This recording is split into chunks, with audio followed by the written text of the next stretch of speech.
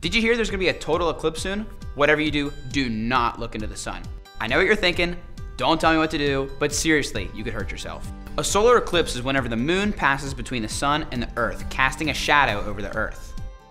West Virginia will actually be experiencing a partial eclipse. When the moon is partially blocking the sun, you should never look at it through binoculars, cell phones, or cameras. Why is it so dangerous to look at?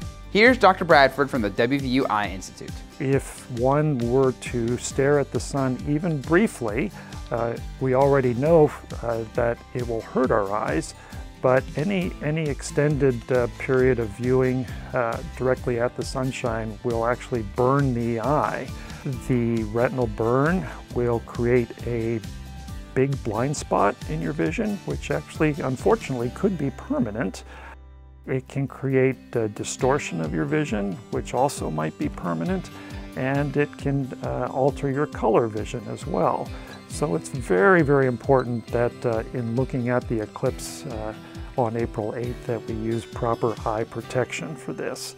Glasses like these are readily available at stores. You can either wear them by themselves or over your glasses or contacts. The main thing in looking for when you're going online to purchase these, or you're in a store like Target or Best Buy or Walmart, you want to make sure that they meet an international standard called the ISO International Standard, ISO 12312-2.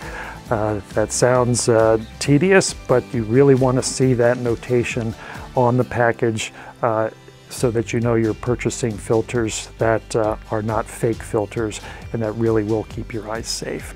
This will be the last total eclipse until 2044, so get your glasses, have fun, and stay safe.